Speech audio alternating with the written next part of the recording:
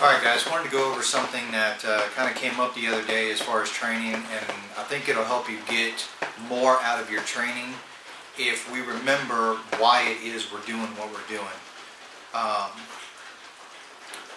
Ask yourself this question first. What is my purpose for training? Is it to win or is it to learn? Because there's a vast difference between the two. If your intent is to win, then you're always going for the tap. If your intent is to learn, then your pursuit is always to grow and get better, regardless. Now, the byproduct of that is that I can now begin to make people tap. But if that is my single focus, there's easy ways to get somebody to tap. I can bite somebody. I can, eye gouge. There's ways to get people to tap. So what I wanted to do was I wanted to kind of go over this. This had to do with a discussion that we had, I don't know, a couple days ago or whatever that came up, and I really had a difficult time explaining it, so I nerded out here, and my mind is very analytical, so I went ahead and put it together in this form, just kind of using a graph. But basically it goes like this. You have two fighters here. You have a red and a green fighter, and we've broken this up. These are all assets that BJJ guys use: strength, cardio, technique. I just took three simple ones like that. These first two are physicality, and this last one is more mental than it is physical. But the way that the argument went is that this particular black belt had claimed that he didn't like it when people complained that he was using too much strength in order to get the submission, that by them saying that, it was actually an admission that their technique was not up to par, which I would agree with. But by the same token, the fact that he had to use the strength in order to get the win is also an admission that he lacked the technique to get the win. So if we look at it like this, let's say this guy, this red guy, he's a 2 on strength, and the green guy is, let's say he's a 2 on technique. And where you really kind of see this is, you see this, maybe the red guy represents a big jacked up white belt, and the green guy represents a smaller kind of mid-sized blue belt. He's got better technique, but he's just not physically as big. He's not as strong, and so on and so forth. And we see this a lot in the BJJ gym. Keep in mind that this could apply to anything. This is strength, cardio, technique for the BJJ matrix, but it could also apply to gunfighting, boxing, and grappling. It could apply to any particular set of assets that the warrior or the fighter is using in his particular venue. But for this particular case, let's say this red guy is fighting the green guy, and he gets a submission. He uses his strength. He uses what is to his advantage to get the win, and that's fine. I have no problem with that. Yes, it is an admission that this guy just simply doesn't have the technique to actually be able to counter his strength. Maybe his technique would have to be a 3 in order to beat the red guy. But by the same token, it is also an admission that this red guy also does not have the technique in order to beat the green guy. That white belt has the strength, but he lacks the technique, and therefore he uses strength to get the win. Now, in the case of white belts, we see this, and it's not uncommon. Most times in a BJJ gym, we don't dwell too much on it, because a white belt's a white belt. I mean, they don't know what they don't know. But when it's all said and done, if your purpose is the win and not growth, then what ends up happening, I'm going to remove this so we just got one guy on the board. If my purpose is the win, let's say I'm a 2 on strength, my cardio and my technique are both 1s.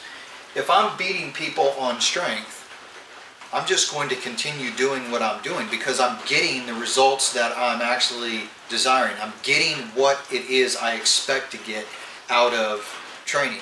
I'm winning, and I'm winning on strength.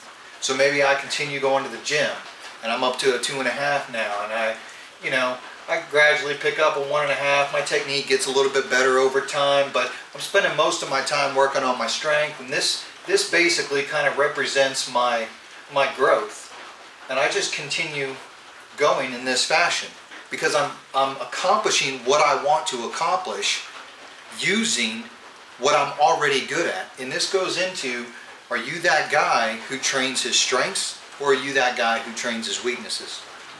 So if I'm back here and I'm a 1, I'm a brand new white belt, and I come in and I start doing this, and I've been doing it 6 months. My technique is getting a little bit better. I'm up to a 2 now. My cardio is getting good, and I'm going and I'm competing up against other white belts, and I'm dominating them. But some of these guys are strong, and some of them are able to hold me down, and I continue working my technique because I'm a small guy, and my technique continues to get better. Eventually what's going to happen is I'm going to get to that blue belt level, and I'm going to fight that other blue belt. I'm going to fight my equal, but that equal is stronger than me. He's going to beat me. He's a 3 on strength, a 2 on cardio, and a 3 on technique. Whereas I'm a 3 on technique, a 2 on cardio, and a 1 on strength. So he's going to continue beating me. The point is what you want to do is you want to train your weaknesses. If you recognize that strength is your weakness, your technique is good, you're getting this down, when you go against guys who are bigger than you, who have better cardio than you, and you can actually hold your own, maybe even hold your own above your own belt level, but where they really seem to dominate you is when they start to apply that strength on you. Well, then you have to first acknowledge that strength is my weakness. So that means maybe I spend a little bit more time in the gym. And I don't mean gym, I mean you can do the whole bodybuilding thing if you want, but I'm talking like functional exercises, CrossFit type stuff, do pull-ups the right way, okay? Don't learn the right technique to do a pull-up wrong, that's just stupid. But the point is that I get in there and I focus on what my weakness is. As my weakness, as I begin to train, you'll notice that what happens is my weaknesses change. So I'm continuing to train in the gym, I'm getting stronger, my technique is good, but now my cardio is lacking. So now maybe I spend some time on the bike or maybe in the pool. I'm working that cardio more. Maybe when I go out there and I grapple, I have less rest time. Maybe give myself a minute and a half, in between grappling matches so that I continue to work my cardio. And over time, my cardio starts to just get better and better. And then all of a sudden, I'm continuing to train in the gym. Now my technique is starting to lack a little bit now. So I continue going in this fashion, and I continue training. And gradually what happens is each one will get stronger and stronger, but it's going to be in a roller coaster type effect.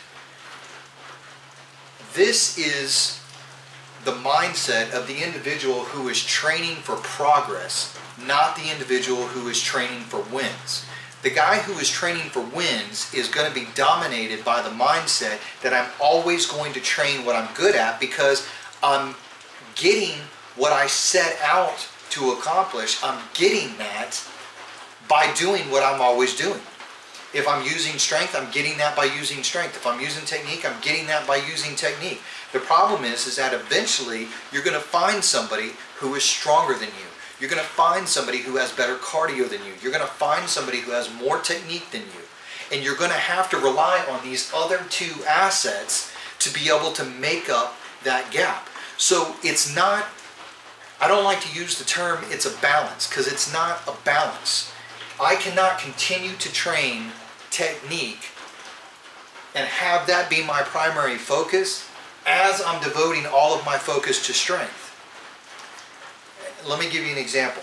When we go in there and we practice a position, we go practice position, we're practicing arm bars, okay? So I teach somebody how to do an arm bar. They sit down there and they do it.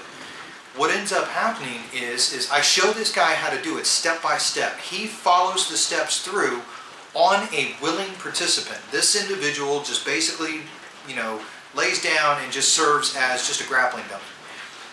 And he practices on a willing participant. He's never, the guy that I'm teaching has never seen an arm bar before. So I'm teaching him for the first time. I'm teaching him technique. All right? If the mindset is that I can train my technique and my strength, or my technique and my speed, or my technique and my cardio, if my mindset is that I can equally train these two, you can't. Because I can only devote so much attention to one without there being a deficit to other.